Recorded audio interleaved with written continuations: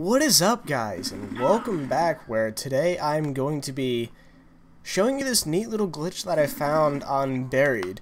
Whenever you get a double points on Buried, and whenever you go hit the box with it, the cost of the mystery box is actually cut down in half. So instead of it being $9.50, it's $4.75.